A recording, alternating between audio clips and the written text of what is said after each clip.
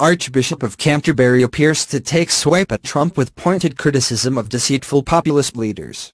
The Archbishop of Canterbury has used his Christmas sermon to focus on terrorist atrocities and the deceitfulness of populist leaders during 2017.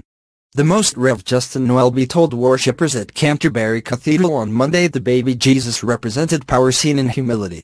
He also criticized deceitful populist leaders, in what some have interpreted as a veiled reference to U.S. President Donald Trump. Rev Welby told the congregation, "The nature of those who have power is to seek to hold onto it.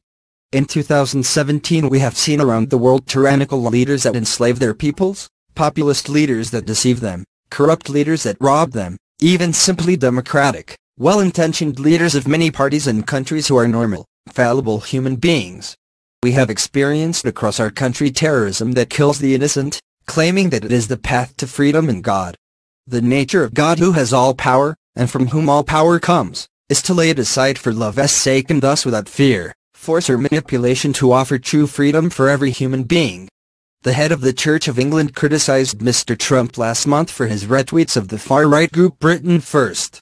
In an interview days later, he then admitted he was baffled by the support the president enjoyed from fundamentalist Christians in the U.S. In similar fashion to the Pope, the Archbishop also used his Christmas Day sermon this year to draw comparisons between the Nativity story and the plight of modern-day refugees. He added, "We are drawn to stories of freedom and purpose. In Star Wars, an abandoned orphan on a desert planet turns